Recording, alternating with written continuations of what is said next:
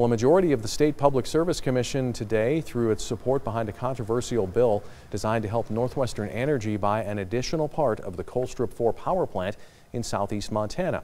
That vote went against the recommendation of PSC staff, which said the bill undermines fundamental principles of utility regulation. MTN's Mike Dennison has more. Senate Bill 331 says if NorthWestern Energy buys an additional 150 megawatts of the Colstrip plant, it gets to pass on millions of dollars in plant-related costs to ratepayers without PSC review.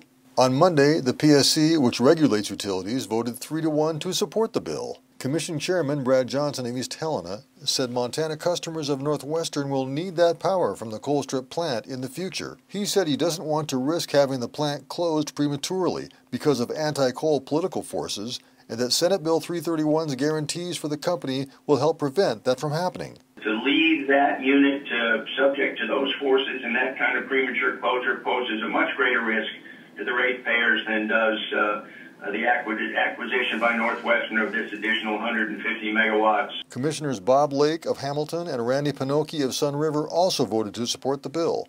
But Commissioner Roger Koopman of Bozeman voted to oppose it and said supporting it is a huge mistake. He said the bill allows NorthWestern to charge ratepayers for certain costs of Colstrip-4 even if it's closed early, and therefore it could encourage that early closure. Koopman also said it sets a terrible precedent by taking away the PSC's basic ability to review utility costs before they're put into electric customer rates. We believe in this bill, and we don't believe in the Public Service Commission. And the legislature might as well go to work on creating something new for their liking, because this bill is a denial of what we are here to do.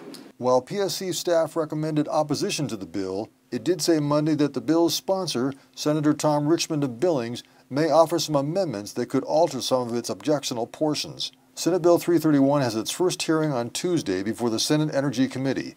Reporting from Helena, Mike Dennison, MTN News. NorthWestern has said it's negotiating to buy this additional portion of power from another Colstrip co-owner for only $1 because that owner wants to get out of coal-fired power.